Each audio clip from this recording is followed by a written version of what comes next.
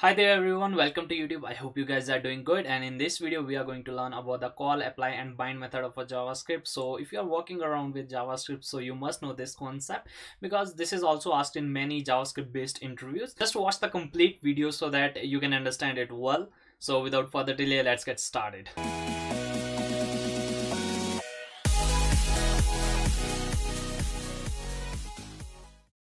So I have a simple setup here where I'm using a Visual Studio Code and I have opened the developer tools. I'm also using a live server extension so that whenever I save the code, it get automatically refreshed on the browser. So I have also attached this script tag here and I'll write the JavaScript code on this script file here. So in order to understand the concept of call, apply and bind, I'll just create a user here called something. I'll call it user, and inside the user I'll define two properties. The first will be the first name. Basically the first name you can give it any value, like I'll give it stack, and I'll define one more property called last name and give it a value of something like beast. Basically it's like stack and beast, and then create a one more function called get name. So get name I can call it, and this will now be a function.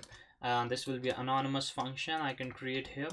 And now here every JavaScript function has access to a special keyword called this, where this refers to the context in which it is being used. For example, if I use this here, so the keyword will refer to the user object here, because this is defined inside this function and this function is defined in the user object. So this basically refers to this user object here, and I can access the properties of these object using this dot first name. So if I access this dot first name, this will give me this property here. So I just want to print the properties to the console, so I can use this dot first name, and then I can define another property called this dot last name. I just want to log these two properties to the console, but so far we haven't called this function, so let's just call this function here. I'll call this function from user dot get name, right? And I will save this. You'll see stack beast is on the output. So let's just define the one more user called const user 2. I'll call the first one as a user 1 now, so I'll call it user 1, and I'll define a user 2 here, and I'll again give the two same properties to this object here. I'll just copy paste here and change its value, like YouTube or something like else, might be welcome.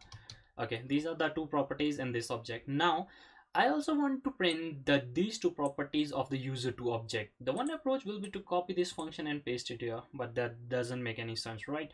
So what we can do here, we can borrow the function from the first object using a call method. So what we can do, we can write user1 dot get name.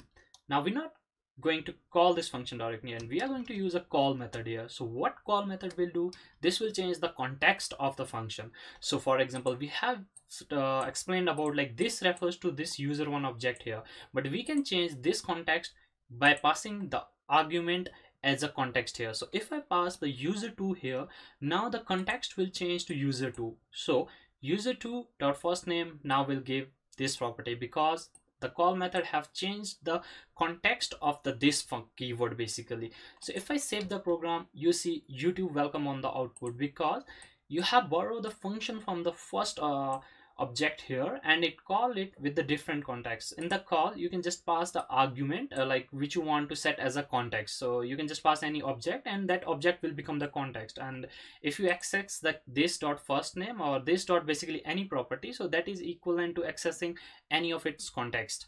So right, so now let's see like how can we pass the another arguments. Like if we have some more arguments, like this argument take this function takes some other parameters as well, like for example it takes your city, right?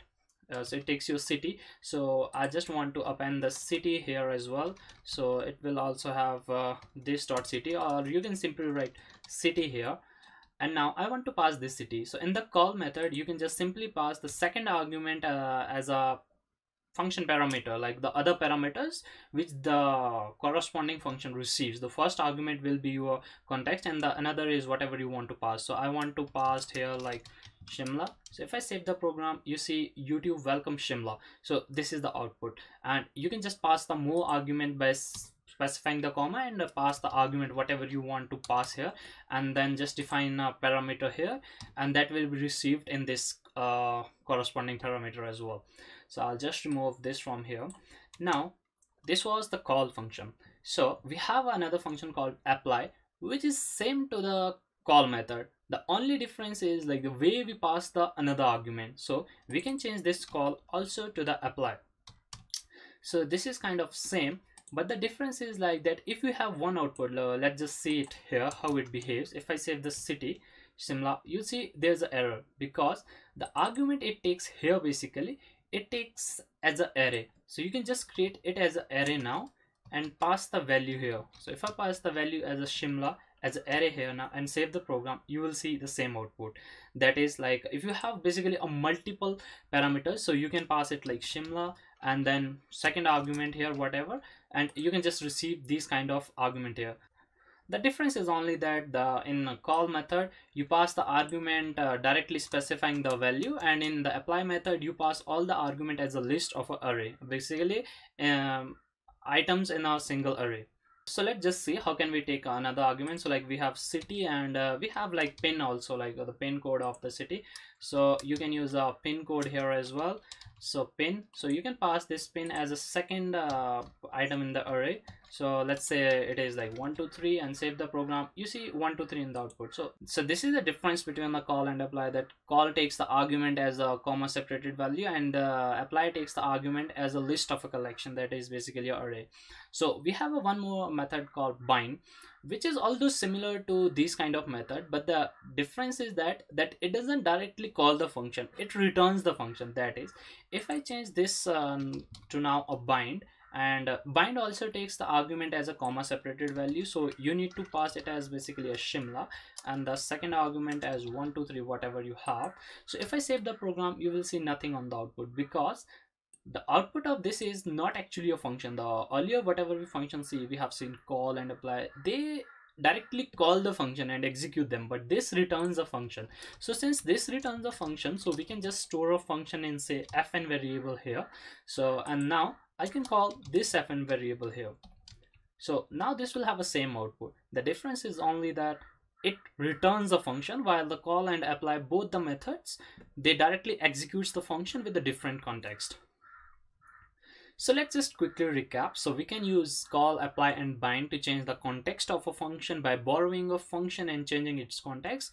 And the main difference between call and apply is that the call takes the argument as a comma separated value and apply takes the argument as a list of separated values in a single array, and the bind returns the method and then we can call that method separately. So I hope you do like the video, and if you haven't subscribed to my channel, please do subscribe to my channel and hit the bell icon also. And if you have any issue with the program, please let me know in the comments. Thank you for watching, and I'll see you soon.